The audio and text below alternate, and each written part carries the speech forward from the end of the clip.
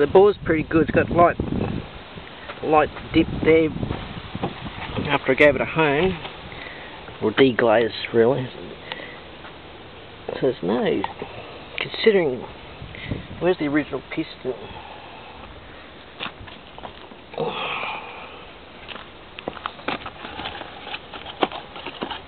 The piston that came out of it.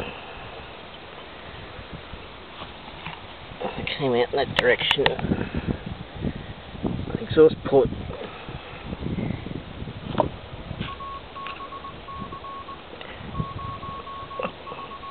So considering there's those scars on the exhaust port side, so that's pretty good to look at there. That's where those two marks were rubbing along in that area there. That's the right way up for the piston. There's that mark on the top. As you can see, there's a little tiny nick in the back, but there's nothing that would catch a ring.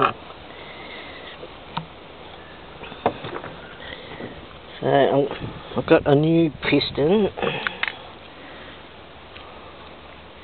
I'm sticking that in, and so it's brand new. It came out of El Boxo from Hinterland Lawnmowers. But so if this happens again, I don't know what the hell's going on. So those rings are cracked because there's a lack of oil, and I'll show you the petrol. It's got a full tank. How to find something to tip it into. The chicken's eating a bit of pizza. This petrol's wrong. It smells like it had diesel. It smells a bit like diesel. Like, what the hell is this yellow shit? I've never seen petrol like that before. So I only go to the mobile service station, which is probably, but it smells a bit like diesel. And put your hands in it, it should feel like it's got two-stroke oil in it. It just feels like just normal leaded petrol. So I'm going to put that in a jar and leave it on the bench. I'll put some fresh stuff of my own in there.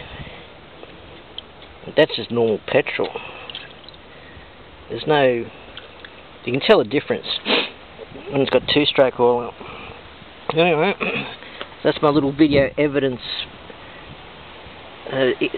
video for later on, in case he comes back in a few weeks' time or something. But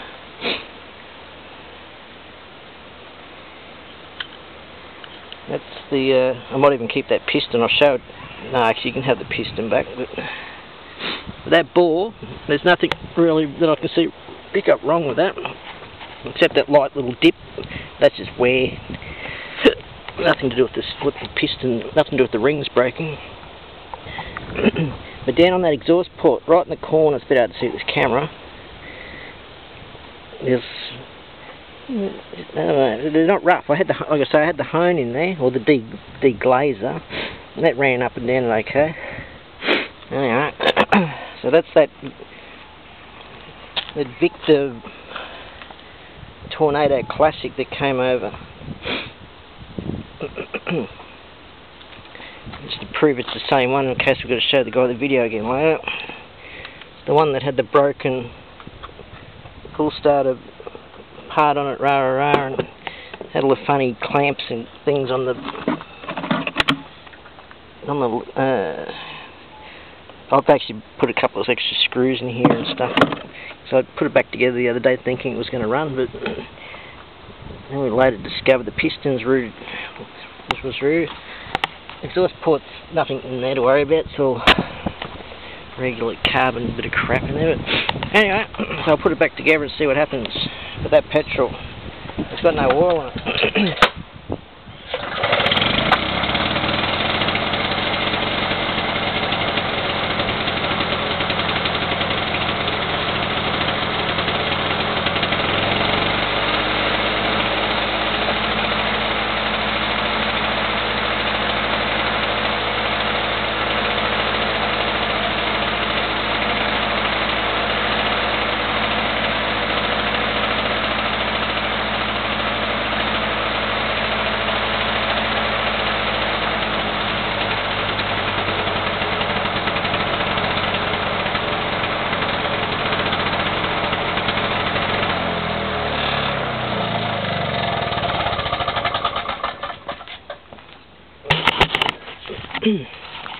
That's the one with the new piston in it. And rings. I think I've figured out what was wrong with the other piston. This was revving. I've got it set where it's probably a touch under maximum, but before it was like twice maximum. 8,000 RPM or something, rather. I don't have a tachometer, but it was incorrectly set. So, however, the bloke's probably had it revving too hard, and the petrol that was in it had no oil in it, I'm pretty sure. Anyway, it's running now rather. Started first pull after I put the rings back in and put the ring back together. Pull started a bit dicky though.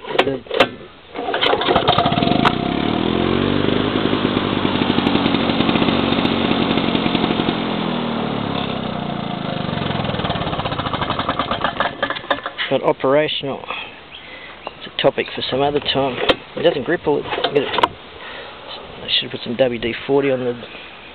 Oh, anyway, it'll get lubricated eventually. La la la. That's my first Victa rebuild.